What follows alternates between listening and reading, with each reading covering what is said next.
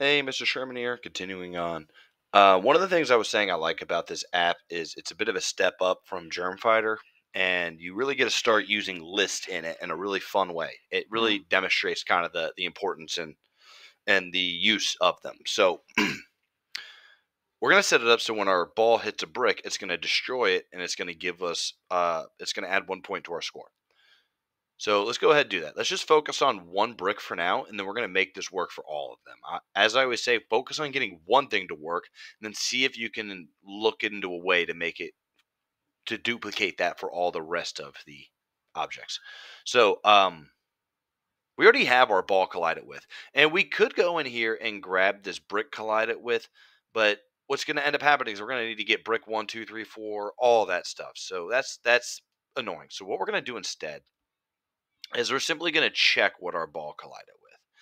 And I'm going to say if the thing I collided with, other's the thing you collide with, by the way. If the ball collides with something, it has to collide with something. Other is the other thing. So we're going to say if the thing we collided with, if other was brick one, if you go all the way to the bottom, you can grab this one. Boom. Other was brick one. What we're going to do is we're going to set enabled to false, and we're going to set visible to false. So that's going to make it invisible. That's going to disable it. So it's no longer going to be in our game.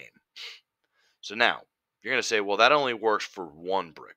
Do I have to do that for all the bricks? Do I have to go in here and say, else if this was brick two? And no, you don't. See, you could do this for like one or two things, and that's fine.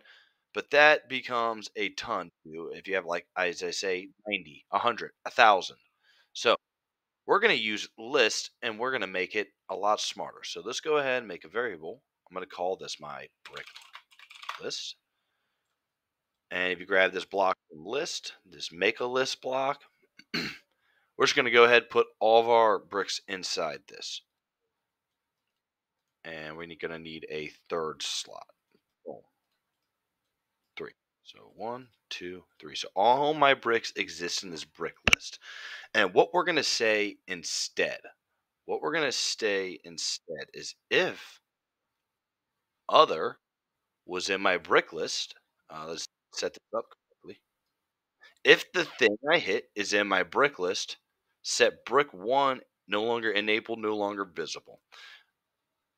But what you're going to say, okay, but we're back to what we just said. If we hit a brick, we're only destroying brick one. We want to destroy the brick we hit. So if you right click on this, you can say make these generic. And this is going to say, what image sprite do you want me to disable? Brick one? No, the one that we hit. Same thing here. Not brick one, the one we hit. Now, now whatever brick you hit will be destroyed.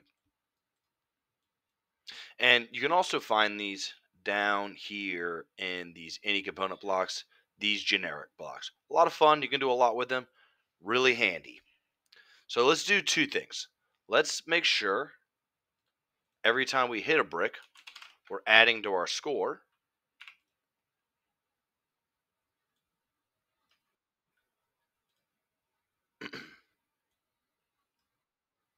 Shoot. Make sure we're adding to our score. And as always, updating our label.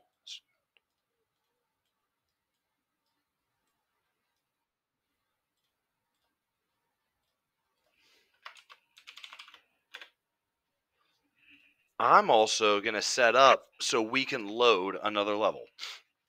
So we're going to need a variable. What am I doing? That's not what I meant to do. We're going to need a variable keeping track of bricks in our game. So we're going to call this bricks left. Bricks left.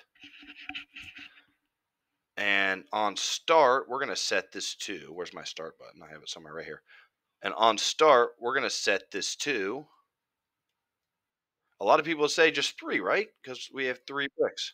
That makes sense. I get what you're saying, but what happens if I have 4, 5, 6, 1,000?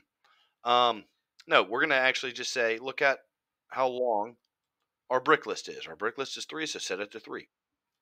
And very similar to what we did down here. If we hit a brick, and I'm going to keep all these things together. Bricks left, -1, and we'll set up game over and game win at the same time. I'll at least set up the skeleton. So then down here, we're going to say if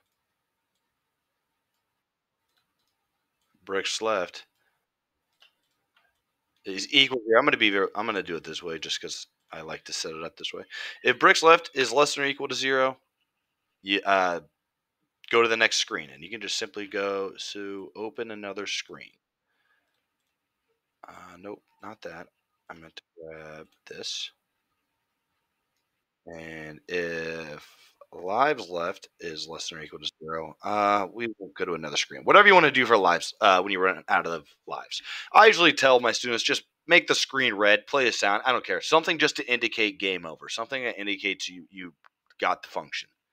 I'll show us how we can set up another screen here in a minute for this, though. Cool. So what you're going to say? Okay, that destroys the bricks. How do we bring them back now? Well, I'll show you. So we're going to use a for each, and we're going to say look at our brick list, and each thing in there, just boom, boom, and true, true. So it's for each item, set that item, enable to visible. And I always say rename things. It makes more sense. For each brick in my brick list, do that. Probably should also, if I can find it, probably should also reset our score. And you know what? I just made, no, I do have my label there. Okay. I was about to say, I just almost made a big mistake. Also do that. Do that. Oops, not that.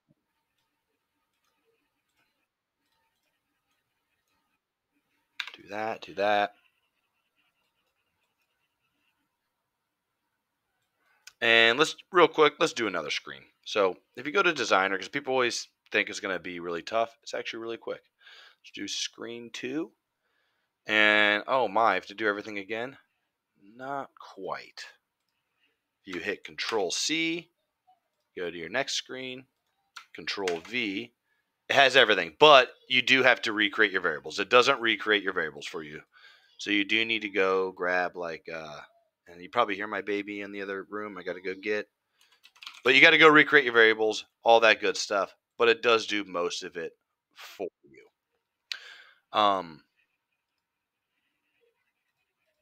So that should be. I might have missed something here or there, but that should be a lot of it. So as I always say, I hope I hope that helps. I hope that makes sense. I hope that it's all good. Thanks for watching.